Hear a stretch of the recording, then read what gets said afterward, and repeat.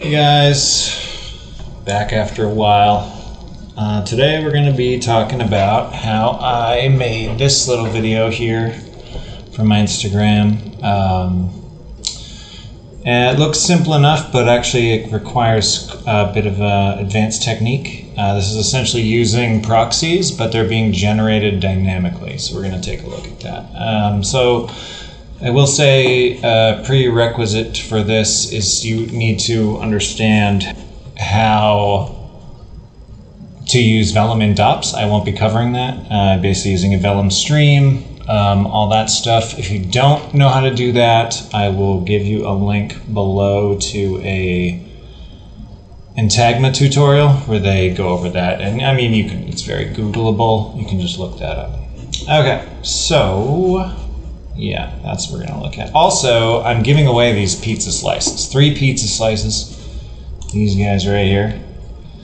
These are real 3D scans of real Brooklyn pizza. Okay, they're very dramatic here, but there's just the flat lighting. This color looks a little off because of my Houdinis and Aces, but that's just enough. Don't worry about that. Yeah, so I'm going to give these away. These are not the super high-res scans, but they come with the full textures and everything, and they have nice topology. Look at all those quads, huh? Beautiful. Look at that. Oh, hello. Alright, sorry about that. Houdini just did something I've never seen it do before, which only ever happens when you are recording tutorials. Okay, so I'm actually not gonna, this is not a step-by-step. I'm just gonna walk through this project file, which I'm also going to post online because all my tutorials are way too long, so I'm just going to make this quick. Alright, so let me just kill lights here. Boop.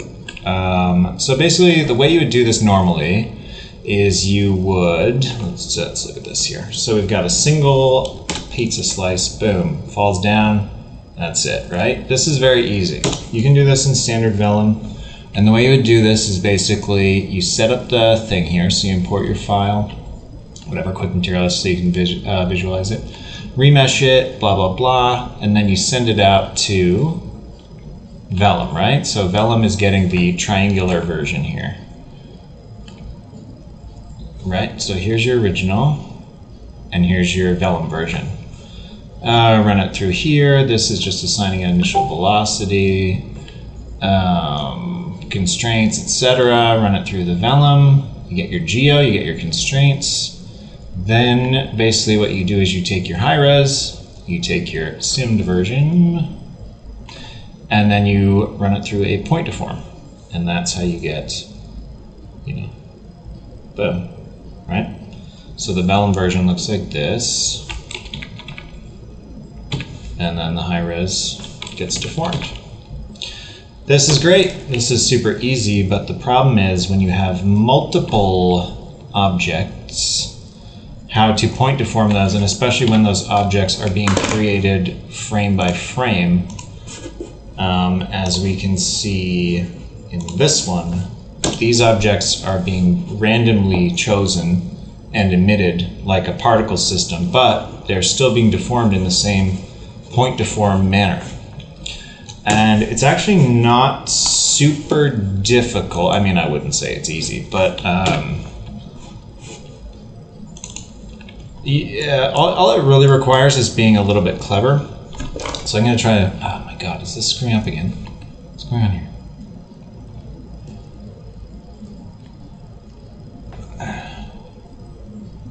Yeah, okay. So let's just watch this pulled out here. I'll just make you, so this is what's happening here, right? All these slices are being emitted. They have this custom velocity on them. Each one has a different custom velocity, which is also a cool little trick that's built into this file. And they fall and yada, yada, yada. So yeah. So I'm just going to run through this really quickly, and hopefully this makes sense, and please feel free to mention in the comments if it does not, and I will do my best. Okay, so basically this whole thing runs on this switch right here. This switch reads a detail attribute being created here, which basically every frame, it chooses a random number between 0 and 2. So this, obviously the switch goes 3 inputs, it has 0, 1, and 2, right? So this one, each frame creates basically whatever geo this switch is on. Then inside of our, where's our .NET? .NET right here. The Vellum source is being activated every 4th frame.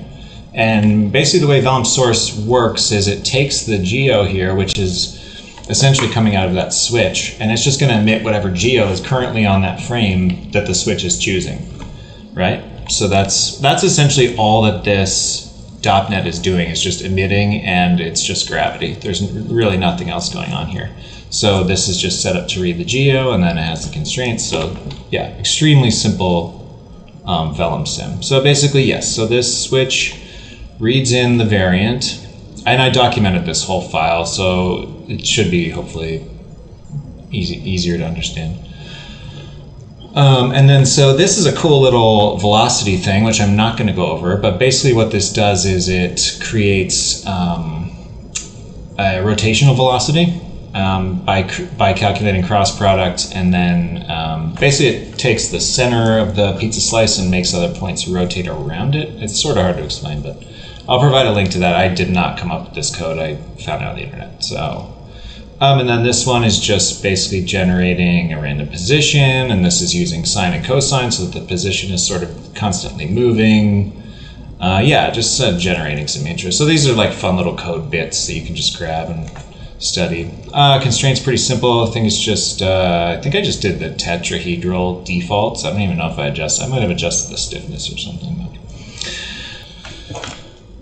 And this is where the magic happens. So basically what's happening here in the getSet variant, we're grabbing the variant attribute, which is the same one that the switch is running on at the beginning, and then we are assigning it to each primitive as it's emitted. So everything that runs through here, you know, each one of these primitives here gets this attribute. Same down here, this is the birth ID. And the point of this, basically to assign this, is so that every primitive essentially knows which pizza slice it's a part of, you know? So we can read this back later and tell, you know, basically what we can basically ask for what we need because it's written into it.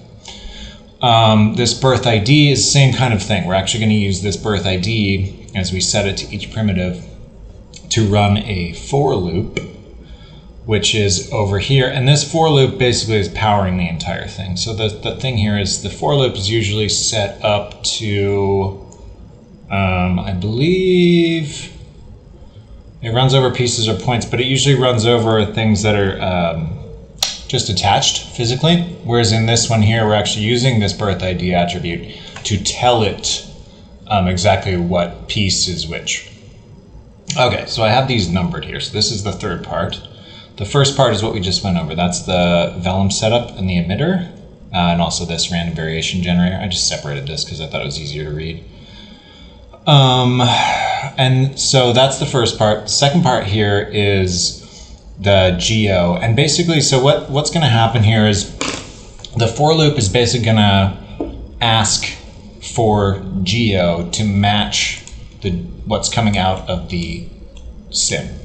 So if the sim sends it, let's say variant 0, then this for each is now reading this piece of geo, which is variant 0, right? So then this switch here, and this is the high-res geometry, which is feeding in down here to the point deform. The point deform needs a high-res, a rest, and the low-res. And the low-res is the Vellum sim, the rest we'll get to, and the high-res is this. So this switch reads from the for each what variant it needs, and then so it's linked that way. Then this move up and this grab position offset. The move up is set to the same move up as over here, and that's just because I lifted these off the ground and they're literally just moved up.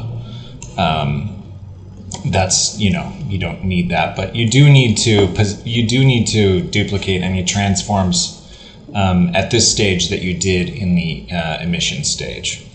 This position offset, again, this this position offset here is actually writing the position offsets to an attribute that goes into the for loop, so that then now this can read these attributes and position these slices, because they're moving, every frame they're moving around. So whatever frame it's at, or whatever piece it's at, it can read these right off the piece and just have that built-in position offset, because again, these slices know what they are, they know where they are, and they know when they were created.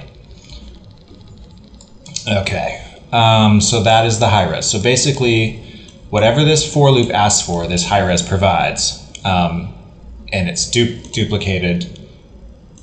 Well, this is a little off right now. That should be there. So there's the low res, there's the high res, because they're being emitted at the same place at the same time.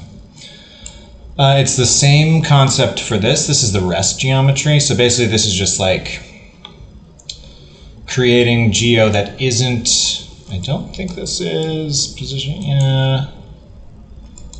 This isn't being deformed, but it's basically, oh yeah, right. So every frame basically needs a new rest geo, otherwise the point deform just doesn't work. And this is definitely like a bit of a hack, and it might be a little tricky to wrap your head around, but essentially we need to keep the rest lattice updated as well, so that it has the same number of points, so that the point deform can read the number of points correctly and then deform as it goes. It's not a traditional way of doing it, but it does work.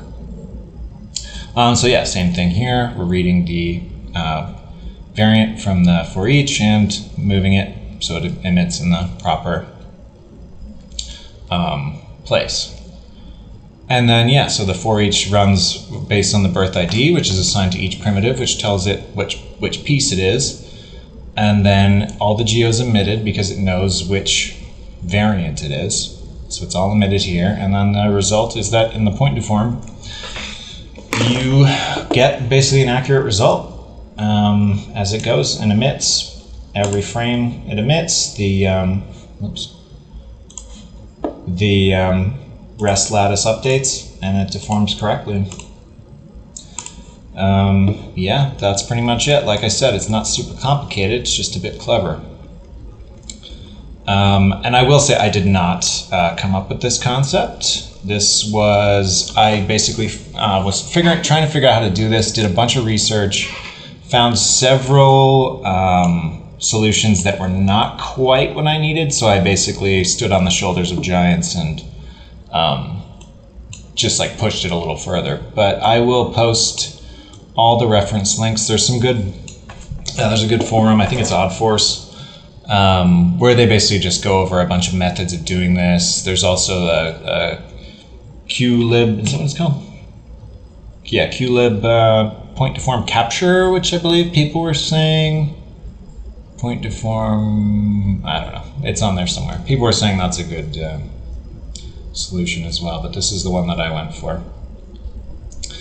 Yeah, and so this, I mean, this should work with anything. You just have to make sure that your transforms are set up properly, and yeah, you can swap these out for anything. Yeah, so anyways, I'm just rambling now. Let me know if you have any questions, and thank you for watching.